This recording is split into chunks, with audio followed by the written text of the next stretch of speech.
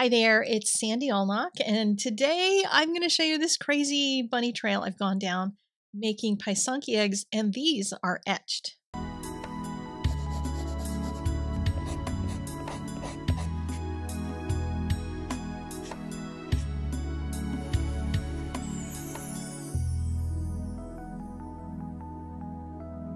For a long time, I have wanted to try Pysanky eggs. So I decided to order a kit.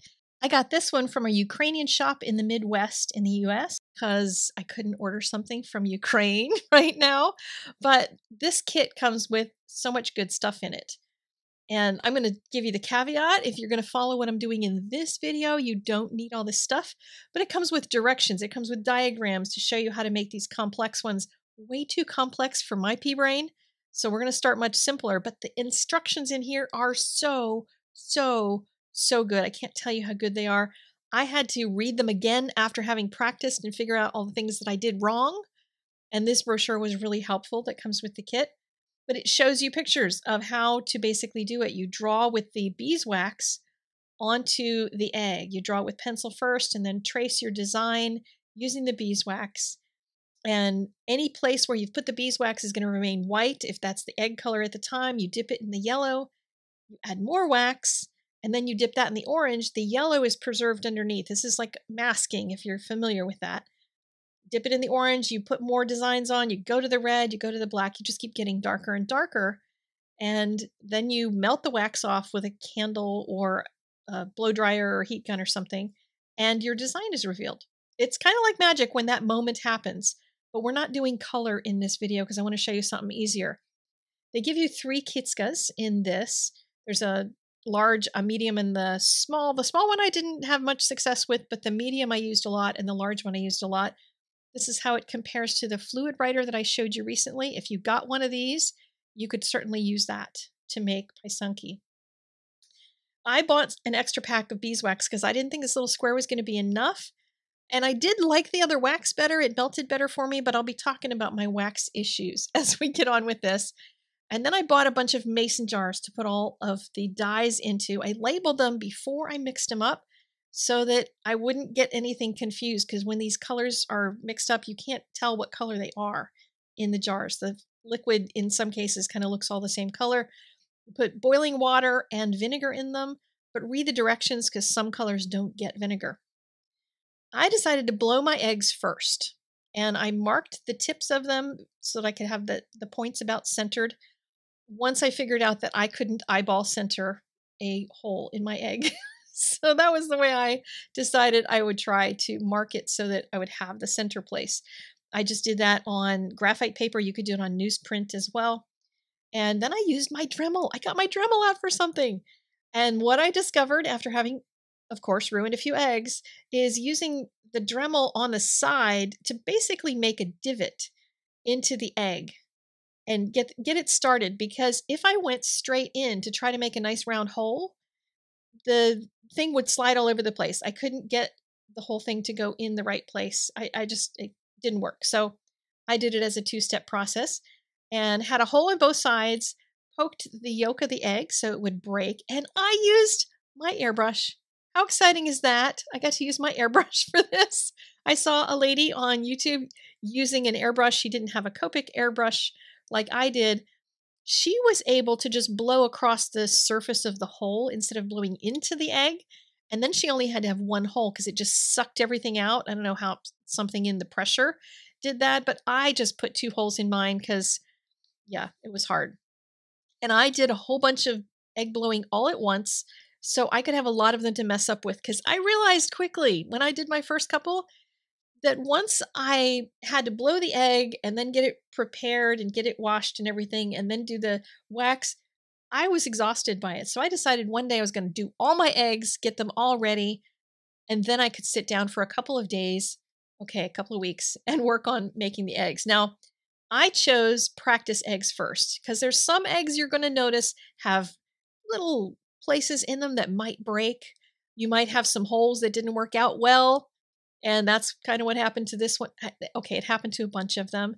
And those were the ones I was going to practice with first, because just know that you're going to mess them up. It's just going to happen. But the 48 triangle design has me, like, my little brain is so happy with this thing. I can't even tell you.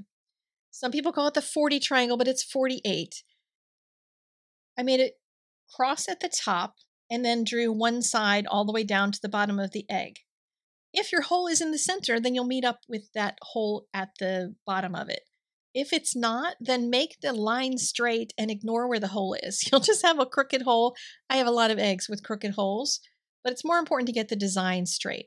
So now I've got that band all the way around one side, and I'm going to make a cross at the top of one of the ends, because you can kind of eyeball a 90 degree, and that's going to at least give you a good start on getting the second line in place.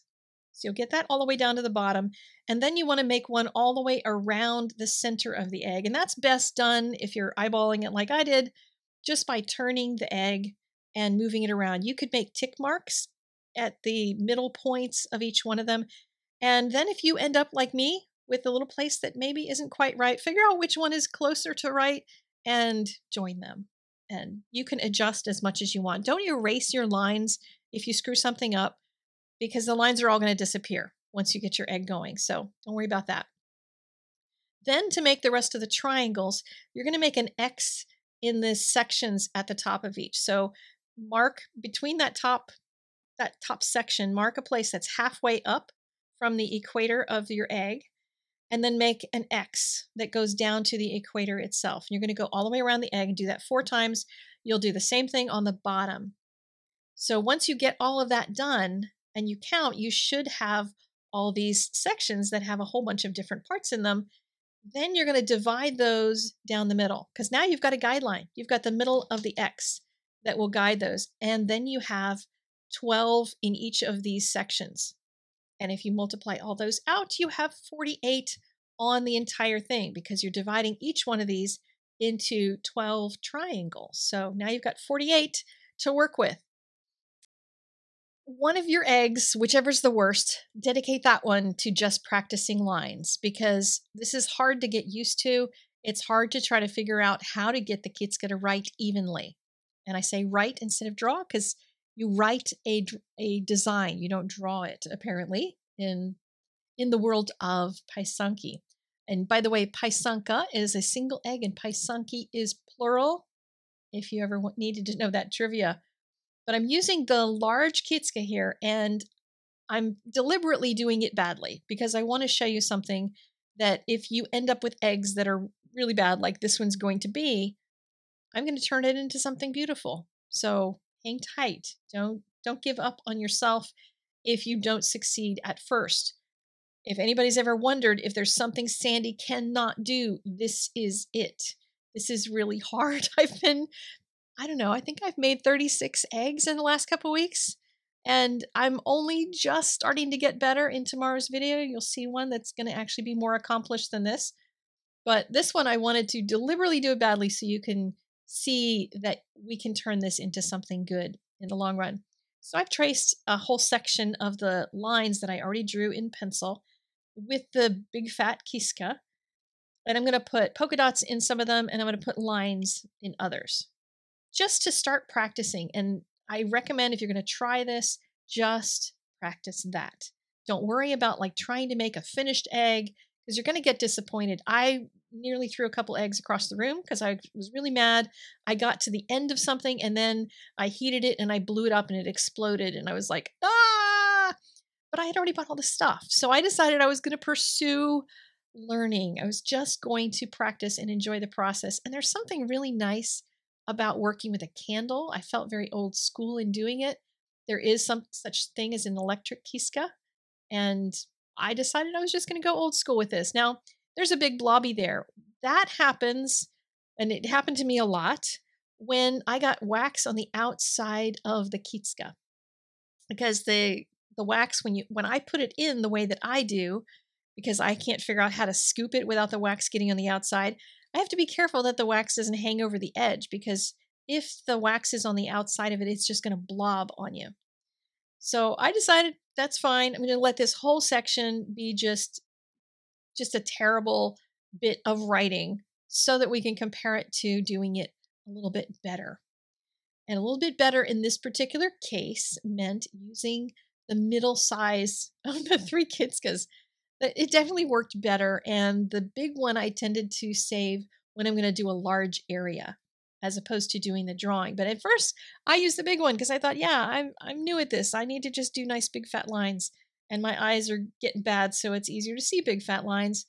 But look how much nicer it happened when I started actually working with something smaller. So I did end up going back and forth over some of the lines because I mean, I'm still struggling with how to get the wax consistently to come out of the Kitska and not run short or not blob. But what I did find is that this 48 triangle design allows me to just make lines that are the length of that triangle. I don't have to go across the entire thing in one fell swoop. There's a wonderful Ukrainian lady who I've watched a bunch of her videos, and she just says, oh, all you beginner people, you just need to learn how to make one stroke instead of making sketchy lines. Well, I make sketchy lines. It's how I draw. So I was really struggling with this.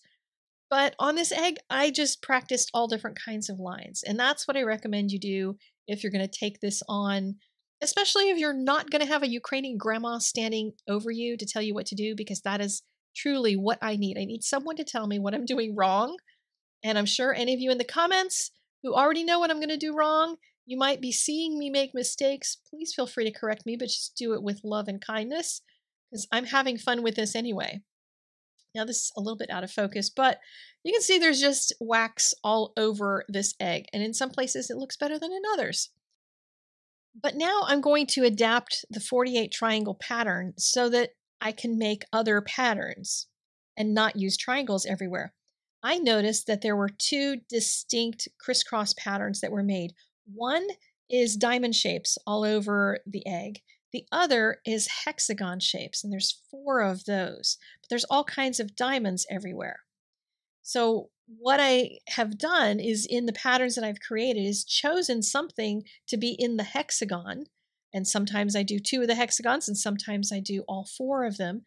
Here I'm doing a large flower into those. Anywhere where I have that many lines crisscrossing, it's a bigger shape, and it's also going to be repeatable because I have several of those around the egg in the same equidistant part from each other.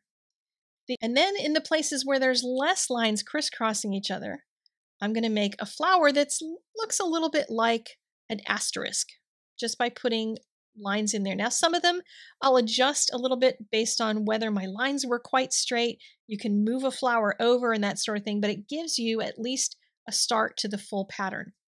I'm going to take a momentary break to talk about plugging the drain holes, because if you dye the inside of the egg, it could leach up into the outside, and you don't want that, so you want them plugged.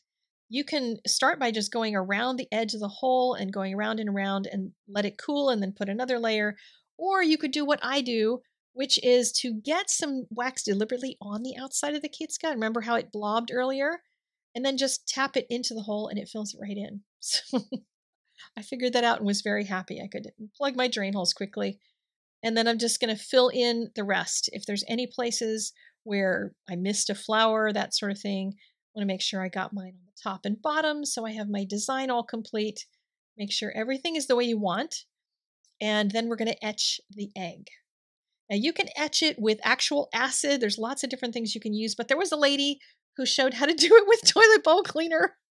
So I decided I could get toilet bowl cleaner because I needed to get some anyway, and I could use some for this project. So I put it into a jar and experimented around with dipping the eggs into this. Now, you're going to want gloves on because there's some acid in this cleaner. This is the brand, she said. I don't know if you could use others. I didn't try any others. So I have a glove on one hand because I'm going to use a tool in the other hand. You can see how it's kind of eating away at the poor egg. I kind of wonder like what's going on inside my poor toilet. It's just getting eaten away by this acid. But you can just watch it boil. It's really wild. Now, you can do these in 5 minutes. You can do them in 15 minutes. I found I got better results from 15 minutes. As well, the lady who showed how to do this in her video scrubbed it with a toothbrush, which I guess activates it more. And then I would dip it and I'd scrub it with a toothbrush, and I got better traction when I did this for about 15 minutes straight. So it is a little time intensive to do that, but you'll just, dip it, scrub it, dip it, scrub it. Anytime you want it to stop, then you take it to the sink and run it under clean water and wash it off, and that will stop the etching. And you want to make sure you get it rinsed really well, and then you're going to be ready to remove the wax. Be sure you poke the drain holes open. It doesn't have to be completely open. You just need to have some air able to get through, because they make a really loud pop when they explode if you don't do that. Yeah, I did that a few times because I forgot all the steps in between. The traditional way to melt wax is by using a candle. And you'll hold the wax next to the flame, not in the flame, not above the flame, because you don't want to burn it, get a burn mark on it. Or you could use a hairdryer, you could use a heat gun like I'm using here, and the egg will get very hot to the touch. Very, very, very hot. So be careful of that. Be careful of your fingers. I used a baby wipe because it also served to cool it down just a little tiny bit while I was working on this process.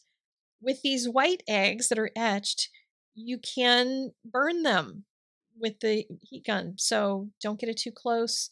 Don't burn in one place or heat in one place for too long. This one was a lot harder to get the wax off of because it had all those little nooks and crannies to get into. If you struggle with that, you can also use mineral spirits. That will get the wax off. If you want to replug your drain hole on a white egg, you can easily do that by filling it with some Elmer's glue. You might need to do it a couple times to get it to cover and stay there, like let it dry in between. And then preserve your creations. You can do that with some kind of lacquer. You can do that with a spray or a paint-on lacquer. You can also use some clear nail polish. So this is the egg that I created, and I left one hole on the bottom because what I did after I got the whole thing glazed with that, something sticky that has to dry, I put it on skewers and put that in a foam thingy so that I have whole little trees of my eggs.